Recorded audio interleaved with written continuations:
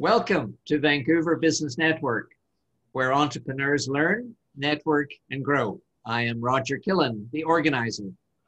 This evening, Catherine and Duane O'Kane from Clearmind are training us on overcoming self-doubt and becoming resilient in the face of adversity. But first, a question for each of Duane and Catherine. Duane, you're first. Duane, your bio says, quote, "All that we strive for is held hostage in the middle of every moment, every relationship, and every situation." Can you throw some light on those words? It's a big thought for a few words, Duane. Throw some enlightenment on those words, perhaps, huh? Yeah, when I first wrote this, I wrote, heaven is held hostage in the middle of every moment, every dialogue, every relationship, every waking moment, if we dared to become totally present to it. Here in the Western world, we spend so much of our time waiting for that special place, the special relationship, that special moment where everything is finally going to arrive, but it's actually in the middle of everything that you're in the middle of. Every second counts, even standing in an elevator, and there's someone in the elevator with you're with having a relationship that is 15 seconds long. How do I maximize that? How do I make it real? Not strategically, but authentically and genuinely. And the more we step in, which we're going to be talking about here tonight a lot, stepping in, staying in, and looking around, everything that we strive for is already here if we ever became present enough to witness it. Great answer. Thank you, Duane. Now, Catherine, your skill testing question. You have recently published a book titled Real, The Power of Authentic Connection. Mm-hmm. Please tell me what an authentic versus an inauthentic connection is. Well, I am going to start just by emphasizing the importance of connection. And we know for sure that research has shown that humans are happier, healthier, live longer when we have strong relationships. And despite the fact that we are apparently more connected than at any other time in history, we are also the loneliest. And this isn't just an artifact of COVID. I think COVID has kind of shed a light on the dilemma that many humans are facing, but we are lonely people and we do not do well when we're lonely. And the trick to authentic connection is being able to connect not on a sort of surface strategic level, but a deeper emotional level. And that requires courage and it requires vulnerability.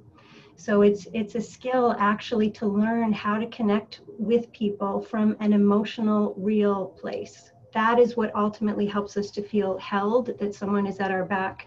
And that's what radically changes the quality of our life. Beautiful, beautiful. And Brian, thank you very much for posting a link to that book. In the we've got our people. We've got some, yeah. You've got your plants. Well done. Yeah. Good foresight. Audience, if you have any questions for Catherine or Duane, type them into the chat. And at lulls in their presentation, if there are any lulls, I will pose your questions to them. Catherine and Duane, are you ready to rock the stage? We are totally ready. Then take it away. She's all yours. Thank you. Okay. Clearmind's been around since 1990. I started it coming out of a clinical depression and needed to create something that actually made sense to me in this world. I met Catherine in 1996. She took over completely in 1997.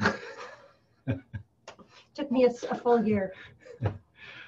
No, we joined forces and we met in 96 and joined forces. And in 1998, we purchased a 16-acre retreat center out in Langley, which was a huge, huge step because up to that point, we were spending $5,000 a month to rent facilities to host our workshops. We teach personal growth workshops, quite intense personal growth workshops. We're both in the field of psychology. And so I thought, the mortgage is only going to be $5,000. Why on earth wouldn't we buy a place and stop throwing this $5,000 a month away? So we were very, very naive. We had no business sense whatsoever. In retrospect, I'm glad we didn't, because we probably wouldn't have purchased this place.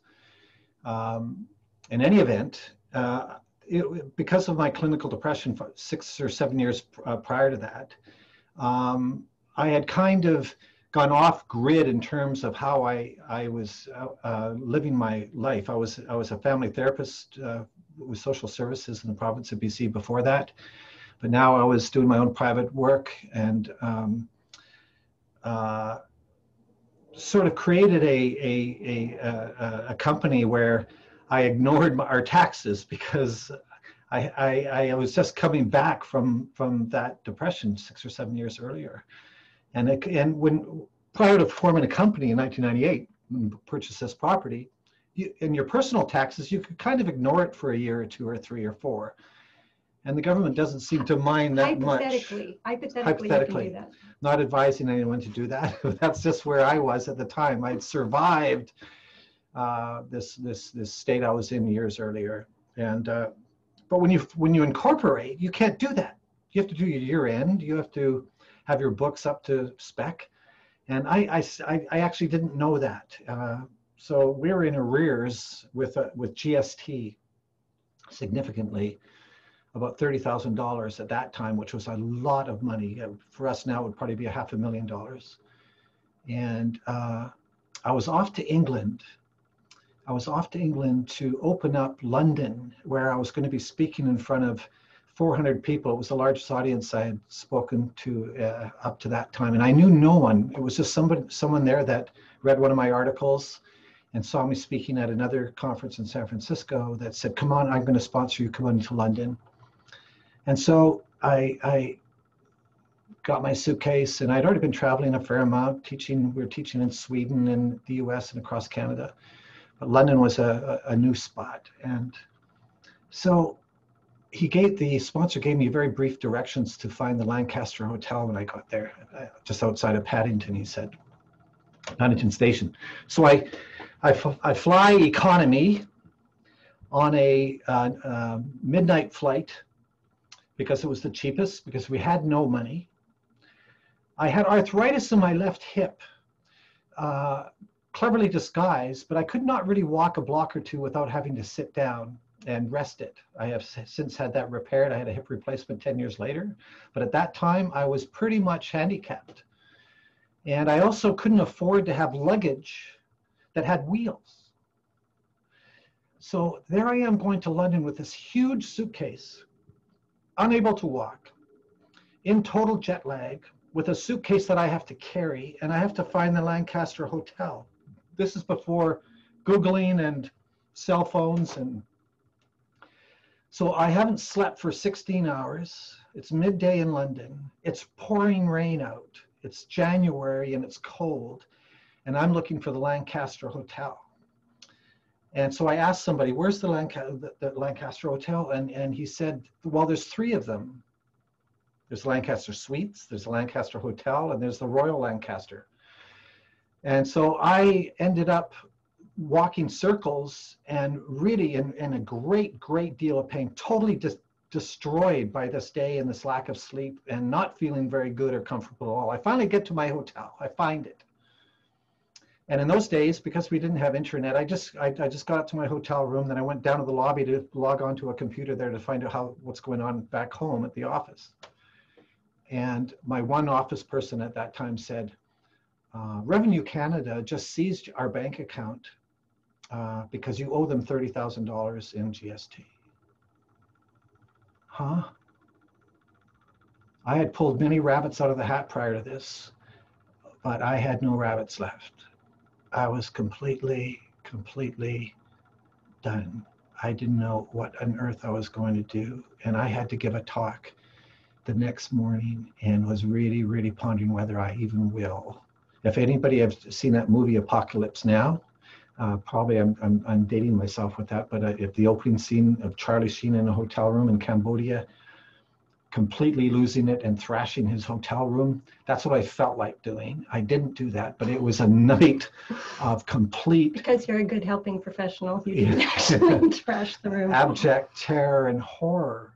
about I was not in the mood to give a talk on feeling better ultimately.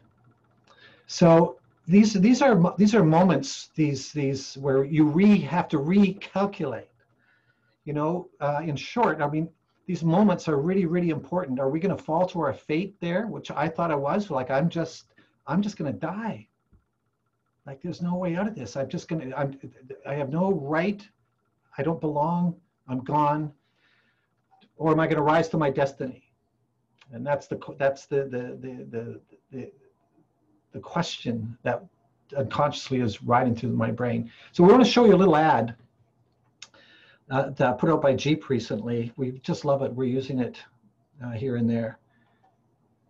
It's called Recalculating.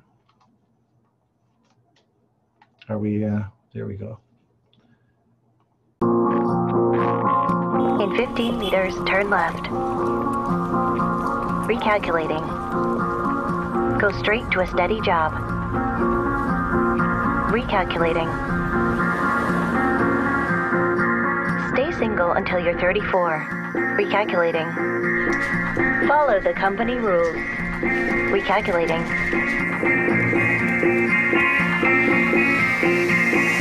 Start a diet. Recalculating. Recalculating. Recalculating. Recalculating. Recalculating. Introducing your all-new Jeep Compass. Love, hope, happiness. Whatever your destination, there's a million beautiful, ever-changing ways to get us there. So aside apart from the pitch for Jeep there, the point of that commercial really, really holds true. Evolution is an irresistible force. As the quote says up top there, everything changes but change. We can make plans, but one thing that we know for absolute sure is that life has its own agenda and things are going to happen that you didn't plan for. Can we all agree on that in these COVID days? And how you relate to these unexpected happenings or obstacles or change is key. When you run into an obstacle, it can stop you, or you can decide to use it as a stepping stone toward your goal instead. So what if these apparent obstacles that we run into in our lives that internally, whether it's internal or external, make us want to collapse? What if these were really opportunities? The fact is that all graduations that we go through in life are preceded by a crisis. All graduations are preceded by a crisis. And we know this as helping professionals in particular, because people come into our office. Change is typically forced by difficult situations. And that's the beauty in the middle of these obstacles. So as with this picture, just as this oak tree, this acorn has within it this impulse to become an oak tree, so as humans do we have a drive to become our full selves. And what psychology means by the term resilience just means the ability to adapt and grow through life's changes instead of getting stuck. Our brain is what distinguishes us as a species, but despite the fact that we humans consider ourselves primarily thinking creatures, the foundation for resilience is actually emotional and not intellectual. Where's that little clicker? So we're going to do a really quick review of the role of emotion in motivation and decision making in terms of the research that's out there around it. We make better decisions when thought is informed by feeling. Many of us think that the better decisions are made when we just sort through the facts of a situation, but the reality is, and we know this by studying people with brain damage, particularly in the areas, emotional centers of our brain, we make bad decisions when we are disconnected from the emotional component, when we can't imagine the feelings that would be attached to those decisions. And this is particularly true in areas where we have to make some kind of judgment about appropriate risk. Emotions also color our perception, meaning that if I'm feeling a particular way, it's like a color on my glasses, and I look at the world through that color, and I tend to see in my world around me what is consistent with the feeling that I brought into the situation. So they bias us in terms of how we see what's in front of us. And they also carry forward from one situation to the next. So if I have a big fight with my spouse before I leave for work, for example, and then I go to work, as I'm working, I am more likely to be cranky and irritable with my coworkers, despite the fact that they had nothing to do with the fight that I had with my spouse. She'll see me everywhere. So the emotional state that we're in looks to prove itself as we're wandering through our worlds. What we see on the outside says more about what's on our inside than what's actually on the outside. What do you see here? If you really answer honestly and you haven't seen this kind of optical illusion before, you would say ABC. And then I would say, look at this next one. Are you sure it's ABC?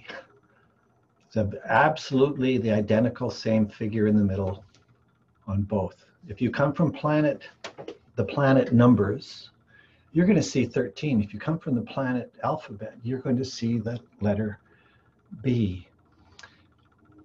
The meaning it has is determined by the context that we surround it by. And the context we surround it by is what we bring into it. As Catherine said, we're all finding what we're looking for. If we're in a state of anger and fear, guess what we're going to see in front of us? We're going to see evidence of that to support that internal state that you're in. If you're in a state of feeling safe and friendly or caring, you're going to witness what is consistent with that. So this is a really humble idea. If we could actually realize that we're only seeing a very, very small portion of what actually is, if we became more curious about what might be as opposed to what we are calling our reality real, we can start.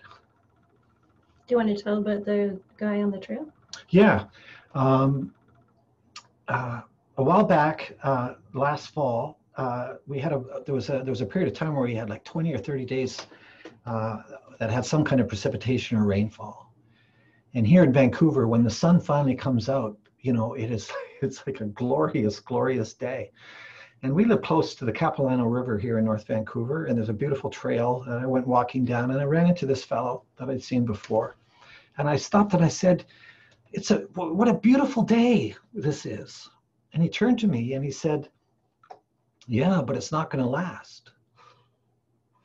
There you go. Who was right?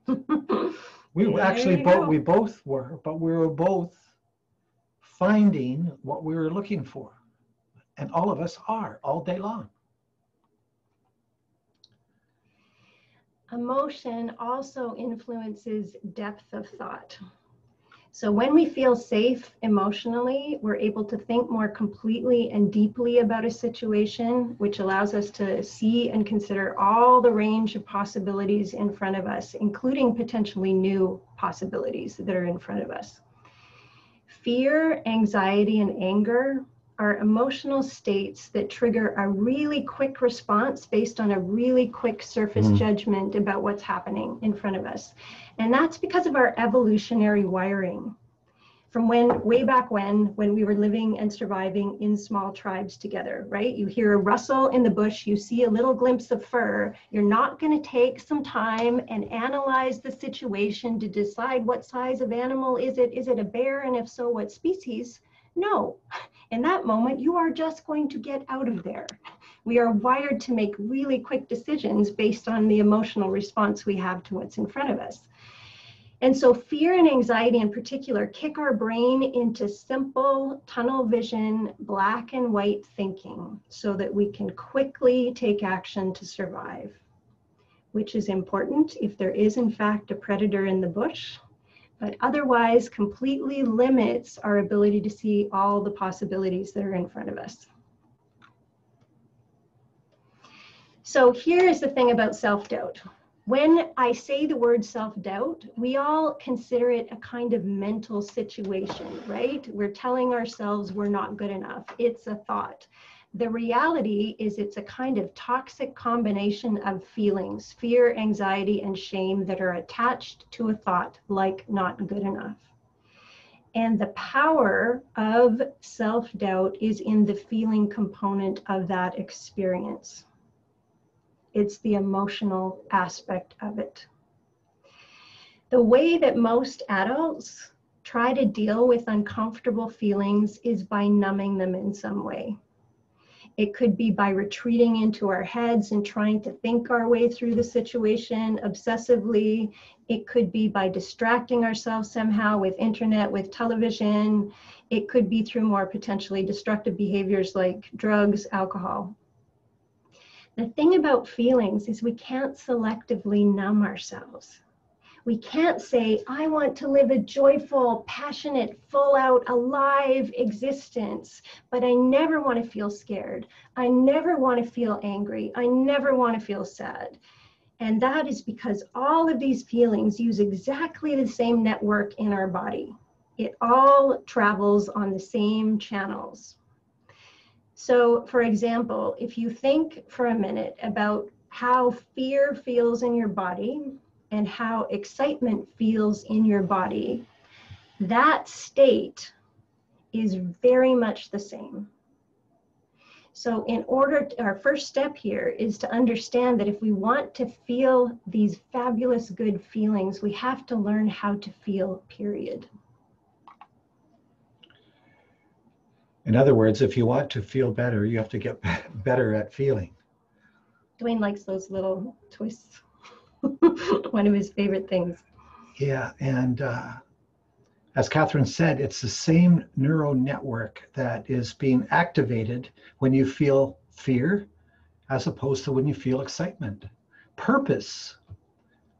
To have a sense of purpose in our life, we have to utilize that same network. Otherwise, it's just being strategic and mathematical or robotic as opposed to felt.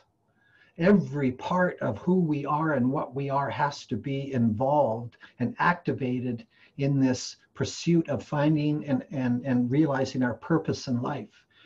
We cannot do it strategically. As Roger was saying earlier on about the 3 seconds of making a first impression, that has to be authentic and real, not strategic. What am I going to do to maximize my 3 seconds with somebody? You've already lost it. As opposed to, who do I have to be in these 3 seconds? Can I be all of who I am and what I am?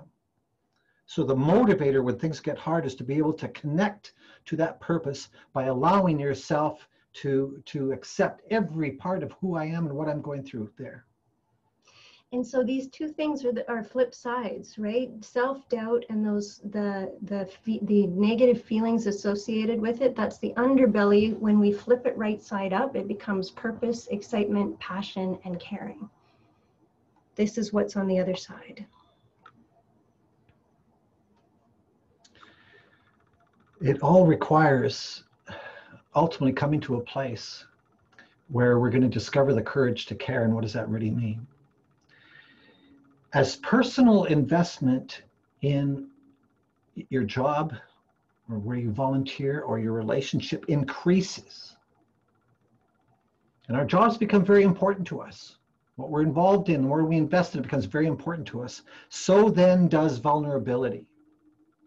Because when something or someone is important, we will naturally feel vulnerable because it will activate our memory of what happened the last time we made something or someone that important.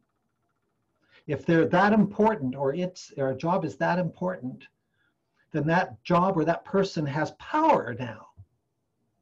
And we secretly, unconsciously do not want someone to have power because it could be abused. We get scared that what we have can be taken away. So we start putting on a face of not wanting to want.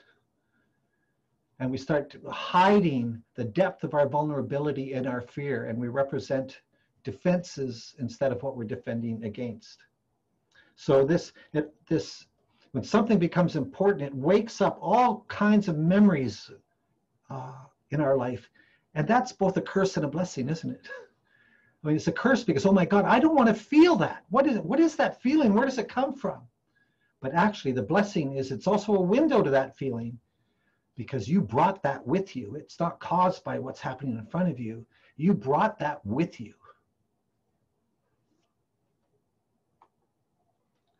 Duane and I are psychotherapists, and we're talking about your feelings, and now we're going to talk about your childhood. It is what we do. Are you open for a question?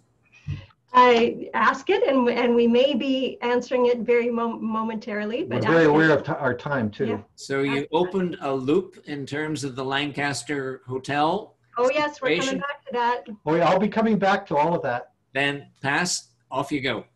Excellent. You think I'm going to leave myself stranded in a hotel forever in your minds? No, no.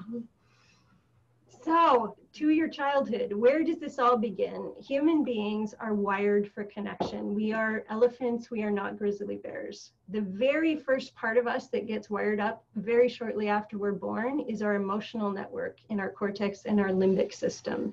And that facilitates bonding with our caregivers, which means love. We have very strong feelings of love and connection right off the bat, and we're wired for them. It's fundamental to who we are. This emotional aspect of who we are continues to be primary all the way through our childhoods. Our cortex, or our thinking brain, doesn't start to kick in until about age 5 or 7. The first time you have a memory that's like a little story you tell yourself, meaning it's sequential, this happened, then this happened, that's when that part of your brain is first coming online. And this is important to understand because we don't have the ability to understand nuances about what's happening when we're young. Our whole world experience is through our feeling network and through our relationships and through our sense of connection with others. We feel safe when we feel connected. And at some point in time in our young lives, something happens where that connection is severed. And it might be a moment that's really obvious, a traumatic moment, as when a child is abused or neglected in some way. And sometimes it's through a much more subtle moment, as when some part of us isn't seen or heard or validated in some way.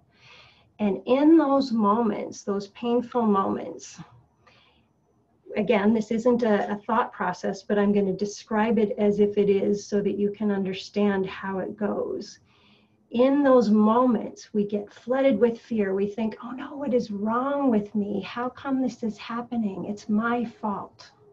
And those feelings are so big and we have nowhere to go with them. So we kind of cut them off and lock them down in what we metaphorically call the basement. So I'm going to give you a quick personal example. When I was young, I was a kid in a small town with a particular circle of girls that I went through my whole early life with. And I never fit into my peer group. I would kind of find my way in briefly, and then something would happen and I'd be out again. And that in and of itself was an example of one of these disconnected moments for me, and particularly the fact that it was repeated over time. I ended up feeling like who I was as I was not good enough. And this was compounded in what I think most people would call a more obviously traumatic moment that occurred when I was at a sleepover at a good friend's house, the person I would have called my best friend at the time. And while I was sleeping over, I ended up being sexually molested by her older brother. She had 2 older brothers. And that was a difficult experience for sure, but the more difficult part of it occurred after. I was walking home with her and I told her what happened, and she said, "Do not tell your parents. My brother will get into so much trouble." And then she started asking me which brother it was. I would have been about 8 at the time. One of her brothers would have been 13, 14, the other a couple years older. And I didn't actually know which brother it was. She asked me all kinds of questions. Eventually she hits on the question, well, was he big or was he little? To me, he was big, so I said he was big. I later learned that that brother that she identified to her parents got kicked out of the house. And the next time I was over at her place, it became apparent that it was actually the younger brother and not the older big brother that molested me. And that moment when I realized what a horrible mistake I had made, I still carry with me, filled me with shame and horror. Oh no, what have I done? I am a horrible person. And the key to understanding this is that it isn't the severity of the trauma, it's the fact that we have nowhere to go with the feelings. I didn't tell my parents because I was afraid of losing my friend. I didn't tell my friend about the mistake I made because I didn't want to lose her. And I'll be brief with my quick history. I'm an only son with 3 sisters, a mother, and a classic binge drinking Irish alcoholic who was a good guy when he was not drinking, but when he drank and binged, he became the closest thing to Satan as I could possibly imagine as a child. It was nights of absolute craziness, violence. Police. I won't go into all the story of that, but just what I came out of that with was just completely, absolutely believing that there was something drastically wrong with our genes, our family, and that we were flawed, particularly the male lineage of which I was a member of, and that we didn't belong. That you're never going to be able to be legitimately part of something. The only way I could envision surviving in life is to run everything, which I started Clearmont. But just to be accepted, to be part, was a huge, huge, huge question in my life. So you could imagine, just to dovetail back to that story, but that's what I'm facing. What am I looking for evidence of in that moment in that hotel room in the middle of the night when I knew I'd have to give a talk the next day? It's over, Duane. Like, this is proving that you do not belong. You're flawed.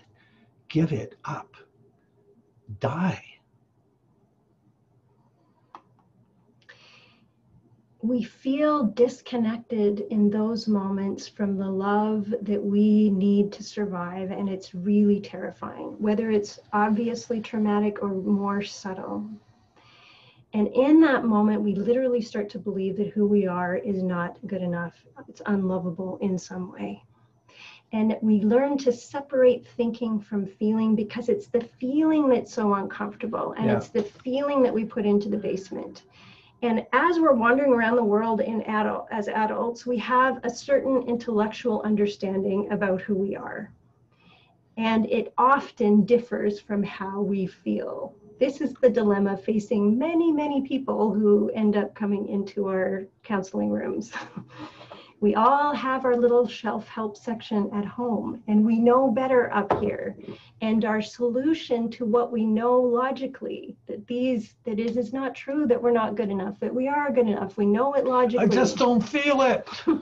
And our solution is often to try and argue with our feelings and talk ourselves Why out aren't of our I happy? feelings. I have the perfect husband in the house and the job and the kids, but I don't feel it. What's wrong? And so we end up in this inner argument between what we know to be true and how we feel, and this is the loop. And it is the feelings that give what we hold in the basement, that mistaken belief. I want to emphasize mistaken, so much power. So in the very moment where we take on these suspicions about ourselves, believing that we're flawed in some way, we think to ourselves, okay, so what do I have to do now in order to survive? Who do I have to become? And we try behavior A, it doesn't work. Behavior B doesn't work. Behavior C, bingo. So who I really am, there's something wrong with that me. I'm going to become behavior C. So 2 examples, what I decided from my behavior C, mistakes are obviously terrible, so I'm just not going to make any, thank you. I am going to become a perfectionist. I'm going to do everything as well and as perfectly as I possibly can. Secondly, I am going to learn how to please everybody. We term this in our work over-functioning, meaning that if every relationship adds up to 100%, it's healthy for you to do 50% of that, 100% of your 50%. We over-functioners tend to take over. Like, We do give them a number. Yeah, 90, Catherine. Be honest. 95. Sometimes you can get higher than that. Let me take care of that. Oh, no, I can do that. I'll jump It's in. like, I'll do that. it's like for we're you. playing it's like we're playing a game of tennis, and I hit the ball over to her, and she hits it back to me, but she runs over to my side of the court and hits it back to herself. And I know there are some of my people out there. I know that you must be out there somewhere. But I never learned how to play tennis. And figuratively, I don't learn how to be in a relationship then either, because you're doing it all. Mm-hmm. And these strategies that we develop, these are just a couple of examples just to get you thinking. These hide, pretend, defend strategies that are meant to cover up what we're feeling in the basement, they end up only creating the very feelings that they're defending against. So this might be obvious, for example, when you're angry and you're obviously defensive and bristly and prickly and picking a fight, you know that you're not likely to get a good response when you were like that. The same is true of pretty looking strategies like overfunctioning. The cry of the overfunctioner is this: I give and I give and I give. How come nobody ever considers me? And the answer to that question is because you train everybody not to. And so these strategies tend to create the very experience that we're trying to get away from over time. And the important part about this as well is that what we're holding in the basement, we start to become less aware of, because the strategies we've developed are like a knee-jerk response to that feeling. I get this, my self-doubt is triggered, these feelings, oh no, maybe I'm not good enough, the fear, the anxiety, overfunction right away. Oh, what do I have to do to take care of that? What do I have to do? And so we may or may not be aware of what's driving the behavior, because the behavior becomes so automatic. You become an expert where you hang out. So if it's in hide and pretend and defend, you become an expert in hiding and pretending and defending, as opposed to dealing with those feelings that are actually needing to be dealt with. And what happens in our lives when we repeat a pattern over time is kind of like what happens with water on a landscape. So raindrops that are dripping onto rock form a particular kind of landscape over time, and that sculpted pathway then determines what way the water goes over and over and over again. And in the same way, these kind of repeated patterns that we start establishing in our lives, in our relationships, because of how we're being, form a patterned way of state of consciousness in our brains, literally. So literally, this is what neural pathways are. We said earlier that emotions color our perceptions, and that what we pay attention to is mediated through our emotional network.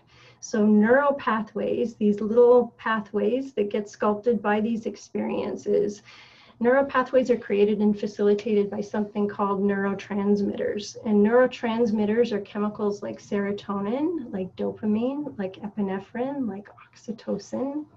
And all these chemicals are associated with emotions and feeling. They are the neurochemicals of feeling. And our perceptual wiring, the way we see the world, gets hooked up through our emotional network. And that emotional network is determined by our experiences yesterday and as a child. So our emotional states are literally mechanisms for activating this automatic circuit inside of us, which generates our behavior. Our fear and anxiety in the basement trigger our strategies and our defenses, and these strategies tend to create the kind of experiences that we actually are defending against.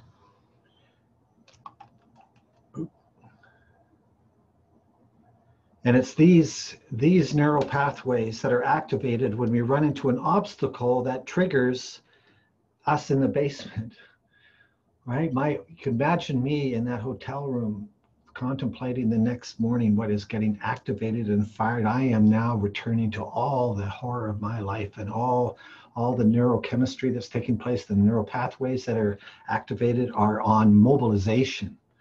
Self-doubt is a knock on the door to our basement. As I said earlier, feels like a curse because it's painful, but it's actually a profound opportunity because it's also a window.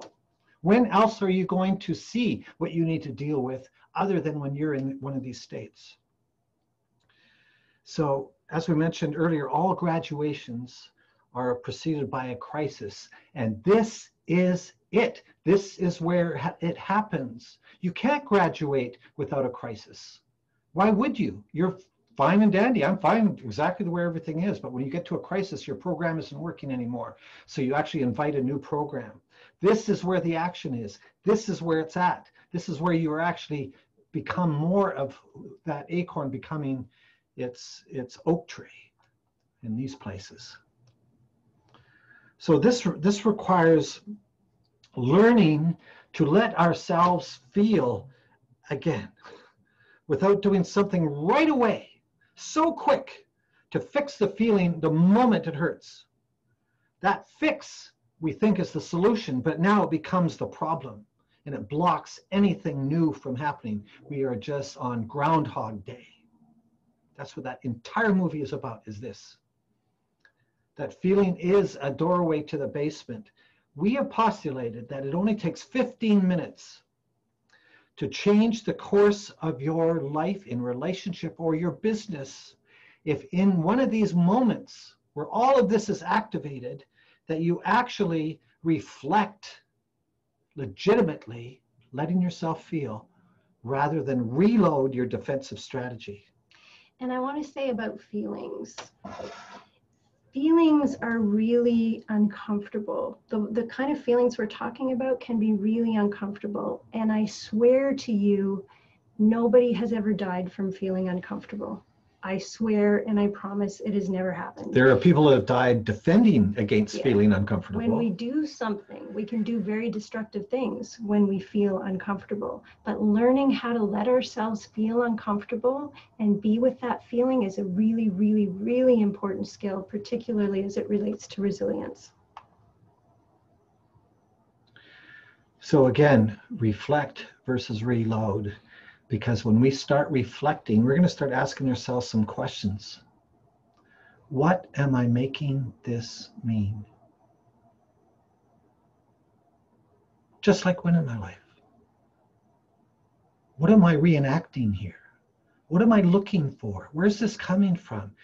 Some really, really important self-reflective questions that when we're busy in our hide, pretend, and defend and in defensive strategy all the time, we never stop to ask ourselves some really, really soul-birthing questions that all these difficult moments are actually there for.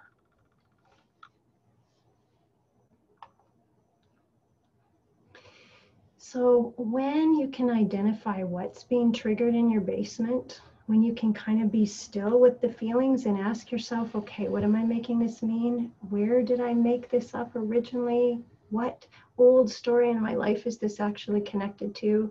When you can identify that, you have an opportunity to rewrite and correct that old story. And again, not just intellectually, but emotionally.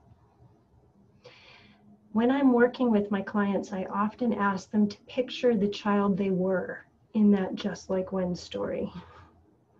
Or if it's hard for them to picture themselves, to picture a child of the same age as when whatever it was that happened actually happened.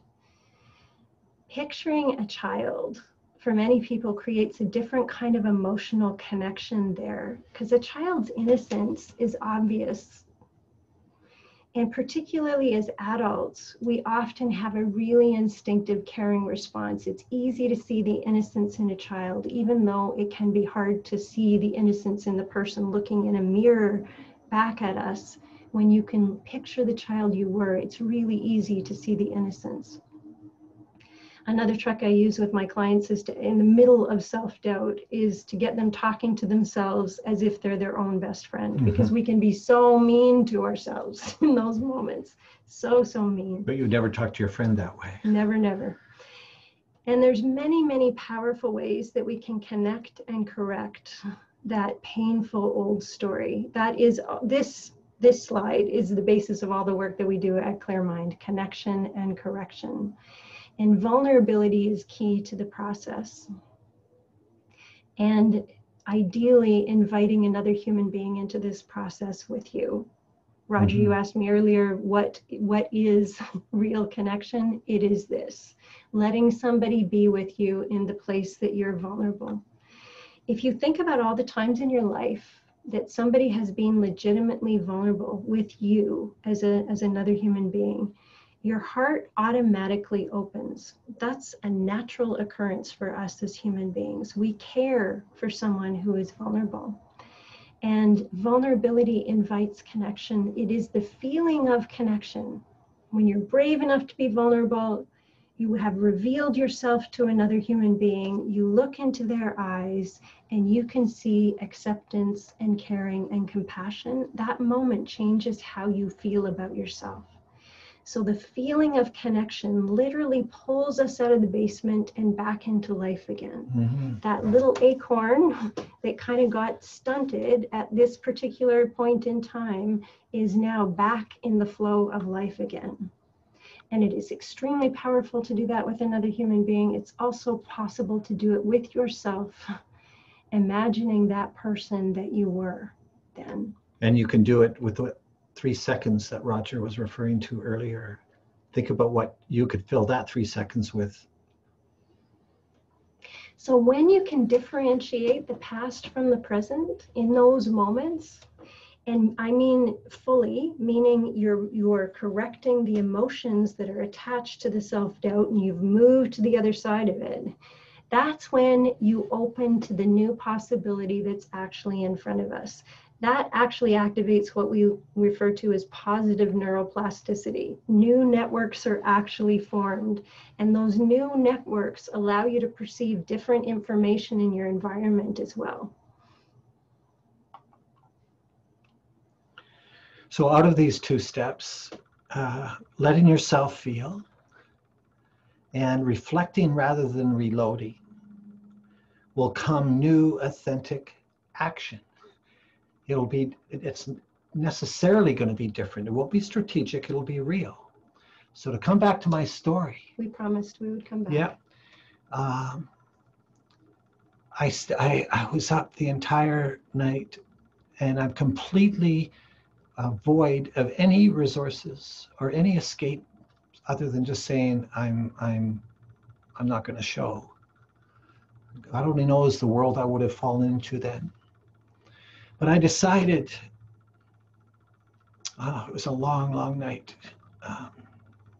reflecting on my entire life and what I was confirming about my self-suspicion, and realized as I revisited my childhood that through all those horrible experiences, I also felt a calling, and that was that there has to be something, there has to be another way. There has to be. And I was driven by that through all of my bad experiences as a child and going into adolescence and becoming a musician and wanting to write music that inspired people and studying psychology. There has to be another way. I decided that that is my soul. That is, I am going to give this talk today. And even if I have 400 people running out of the room, and even if this is the end of it, that they've closed our company and there is no chance, and I'm just going to have to spend the rest of my life going into bankruptcy and paying it back, I am not letting go of this. This is me. This is all I have. It's the only thing that is ultimately completely real for me. And so I'm going to give that talk. And I gave that talk. Well, of course, I'm fighting my demons through the whole thing, like, give it up, stop it. The more I heard the voice, the more I got inspired. And I gave the talk, and for the first time in my career up to that point, I got a standing ovation that pretty much didn't stop. It was astonishing. And there I am witnessing this versus witnessing the call about the GST and Revenue Canada. You know, which ABC or 12, 13, 14, what is this? What world is this? And I stayed in it. All of this is about, this is the next part of our lecture, is once we reflect, feel, reflect, step in, where I stepping into this, I'm letting myself have this feeling. I'm going to step in and I'm going to stay in. I'm not going to leave it. I'm going to enter this new playing field, whatever it is.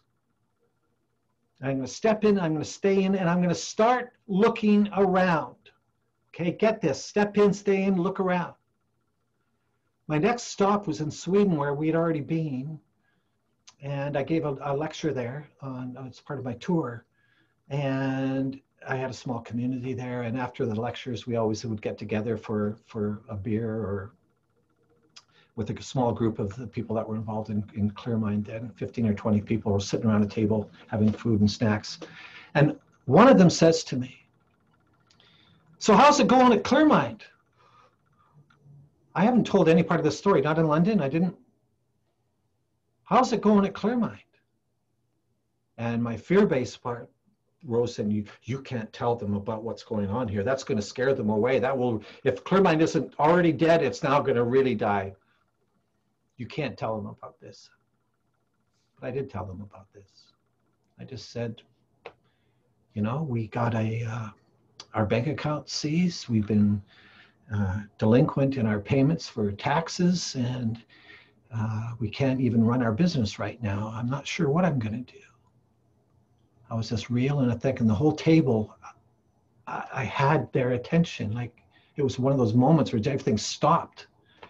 It was just so real. People saw who I was. They witnessed me. I witnessed them witnessing me. Step in, stay in. I am now looking around. What is this world? Who am I in this? Who is this? Who are they?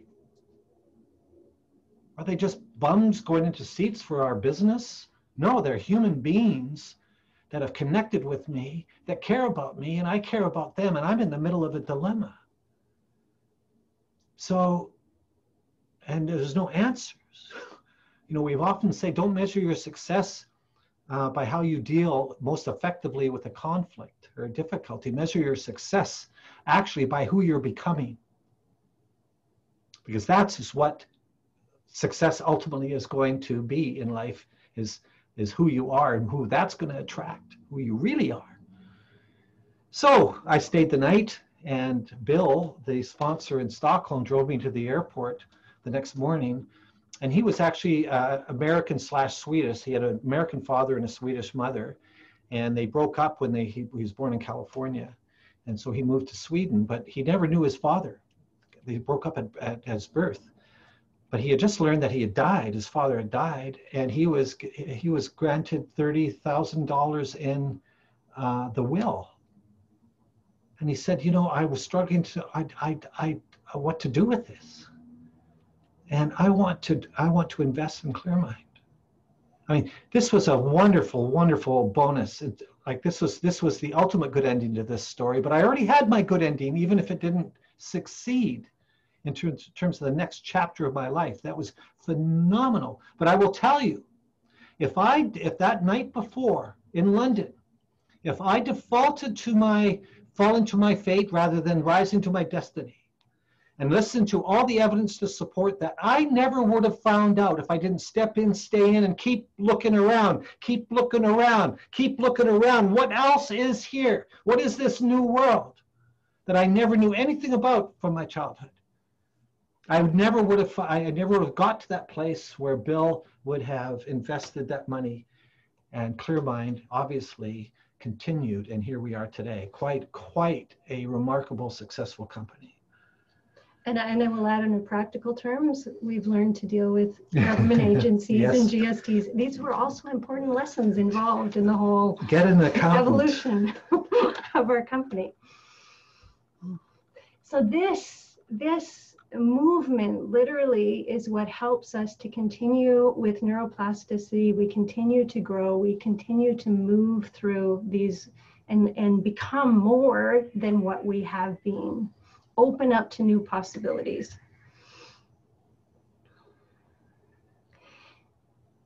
So from that place, anything is possible. We finish with a quote from Alice in Wonderland. Lewis Carroll, who wrote that, said, "Why, sometimes I've believed as many as 6 impossible things before breakfast." Can you imagine that, waking up in the morning as adults and just giving your time to imagine 6 impossible things before breakfast? And that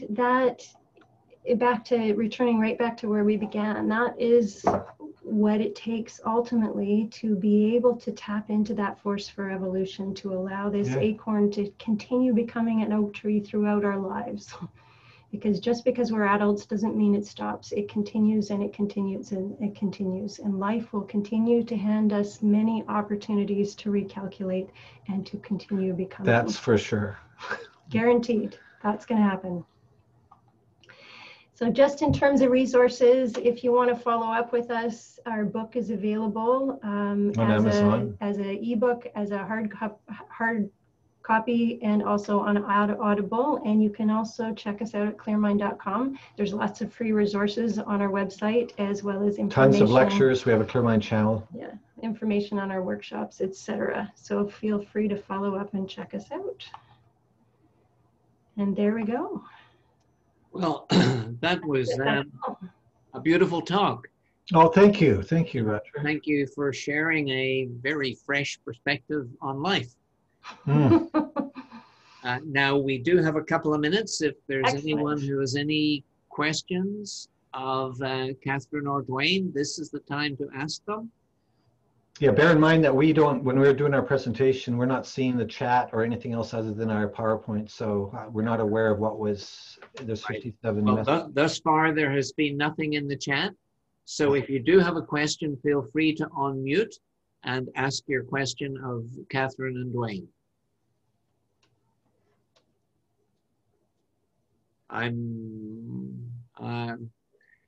Aaron says, this is amazing. You're getting lots of accolades. Yay. Oh, One of the best talks at VBN. thank you, Aaron. Is there anything you can add that is uniquely specific to entrepreneurs in how we as a subspecies? That's why I kept referring to even your 3-second first impression. Like this, everything we're talking about, business involves relationships. The success of businesses are determined by the quality of the relationships you actually have, not just by the quality of your product. And if you're incapable of I choose to hire people and work with people that I'm actually feel something from. I know who they are.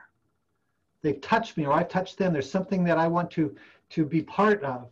And that's because I know who they are, legitimately, authentically. Even, Roger, if it was the first time I came on here tonight and watched you moderate, the moment you said to Jamie, commented about his daughter, you went completely off your format and your schedule, and you actually showed you cared about him and his daughter by making a comment. That was so genuine and so real, and I felt it. I just felt this is the kind of person I want to be involved in, because you showed who you are while you run your business. It wasn't a strategy. It was just authentic. It was beautiful. And I think that holds true for every aspect of business. What happens to you in the face of difficulty in business? Do you stay in relationship? Do you continue to know people and let them know you, as opposed to get defensive and strategic and scared? Yeah, beautiful thinking, beautiful thinking. There are no further questions, so allow me, on behalf of Vancouver Business Network, to thank you from the bottom of my heart for this expose on how we think and how we could think better and how we could become more resilient in the face of adversity. Oh, thank you. Thank the you. timing of your talk was impeccable. Thank you so much. And audience, thank you for giving us your time and your trust and your Tuesday evening. Lots of teas there. Good night. I normally would say safe home, but since you are home, I don't have to say that. The video of Catherine and Duane's talk will be made public sometime tomorrow morning. So feel free to review it and share it with everybody else in your life who you feel could benefit from it. Yeah. Good night, Duane, Catherine. Thank you, Good night, thank you, audience. thank you. It's been a little slice of pleasure. Bye-bye. Thank you so much, guys. It was amazing. Thank you. Thank you so much. Thank you.